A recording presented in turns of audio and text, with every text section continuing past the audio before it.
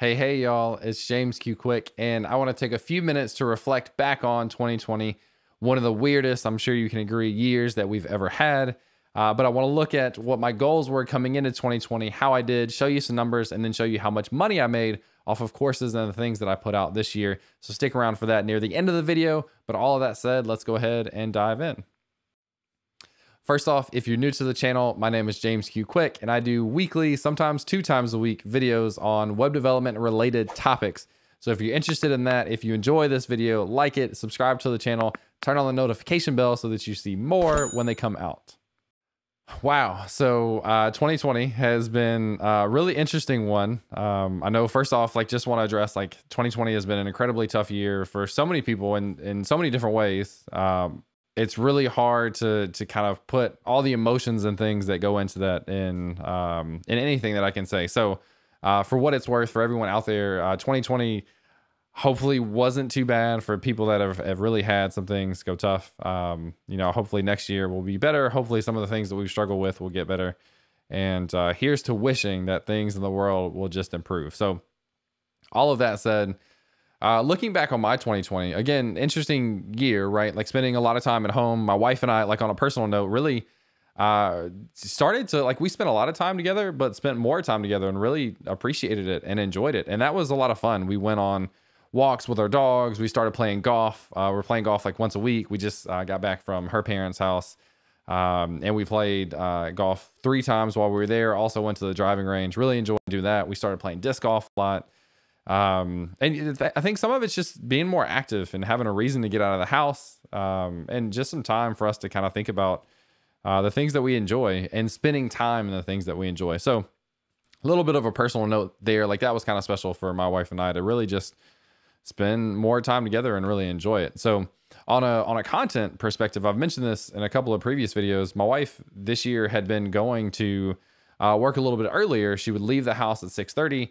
And that gave me about 2 hours if I wanted it. I had 2 hours that I could use to work on content. And that was really, really a game changer for me and some of the numbers and things that I'll share with you.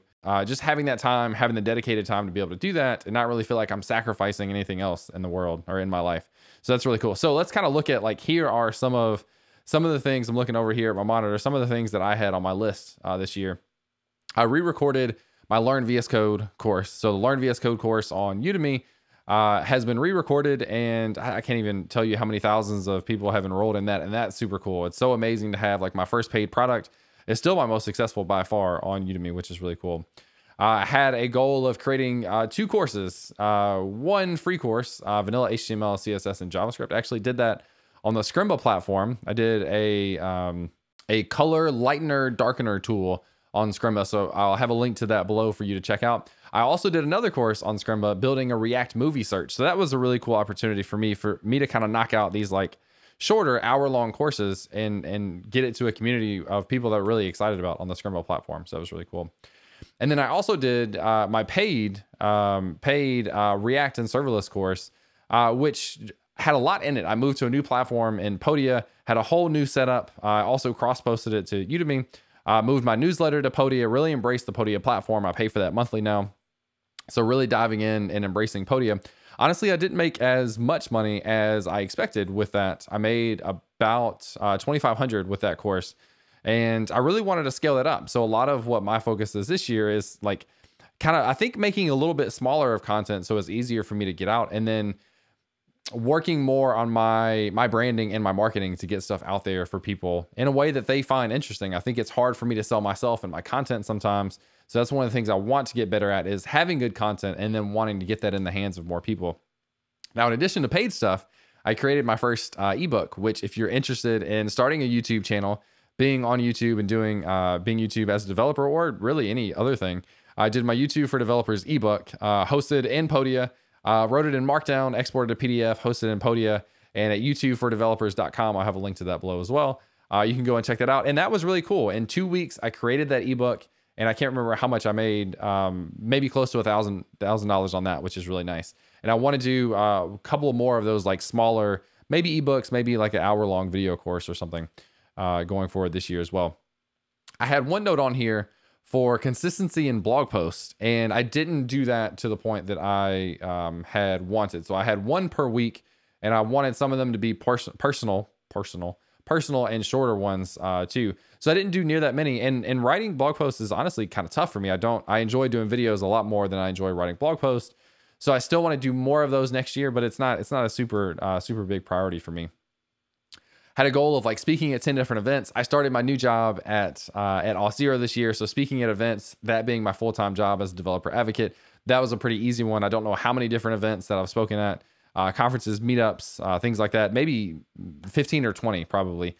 So that's really cool. I got the ability to get in front of more people, which is really nice. So let's look at some of the numbers. I had a couple of different goals with Twitter, YouTube, and email.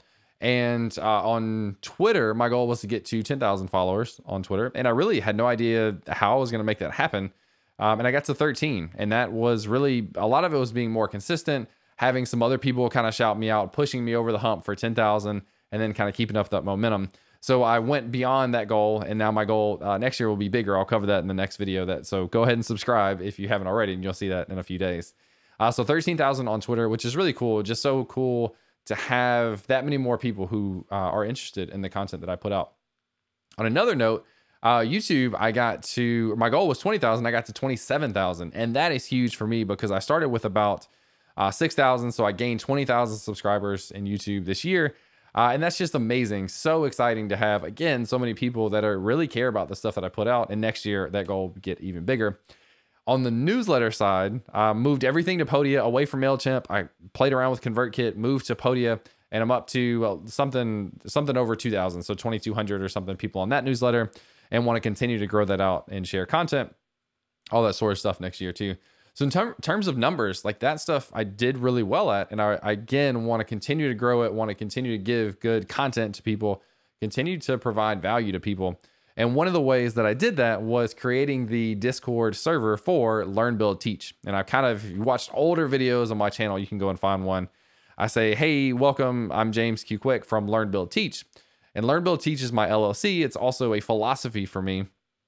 But now I want it to be a more community-driven thing. So I have this Learn, Build, Teach Discord server. Link below if you want to join.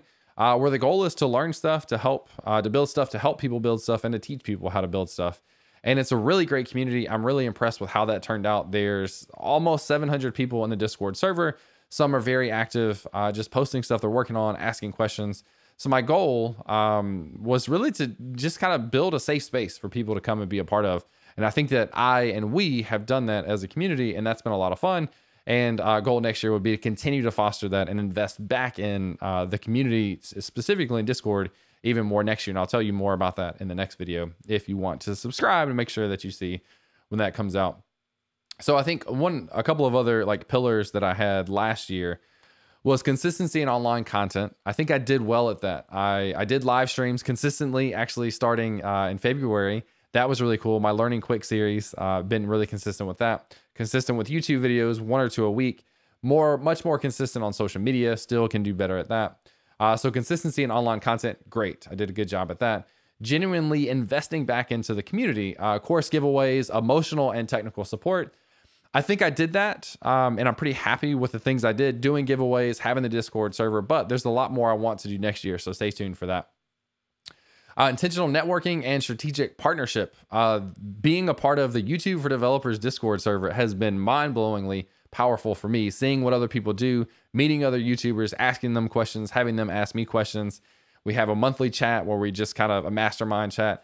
That's so cool. I think that has been a huge relationship, or multiple relationships, that's worked out really well for me. Also did a couple of collaboration things, courses on the Scrimba platform, a video on the free Codecamp channel on VS Code, and then I've done 3 different videos on the Traversy Media channel, which is huge because I've watched Brad and his content for years, and that was like my de facto. I had to watch his video every week. So to have stuff on his platform was really just a powerful one for me. And yeah, I guess those are the 3 pillars. So I think that I did overall, I checked those boxes. I did some good numbers. If you're curious about money, I just pulled up my analytics for YouTube. Or actually, let's just do YouTube analytics in general. In the past year, I got 1.5 million views. How crazy is that? That's super cool. Watch time is 74,000 hours. If you to qualify for, I don't even know what it's called, the partner in YouTube or whatever, you have to have 4,000 hours in the last year. I've got 74,000. That's super cool. 20,000 subscribers in 2020. And then I made $4,100 off of ads in 2020. That's pretty powerful. It's not a ton of money. It's not a game changer, but it is additional income that I get to invest in equipment and paying people to do some design stuff to help me out creating content, which is really cool. And then if you're curious, on the other side of this, my VS Code course on Udemy has made about $19,000 over the course of a couple of years.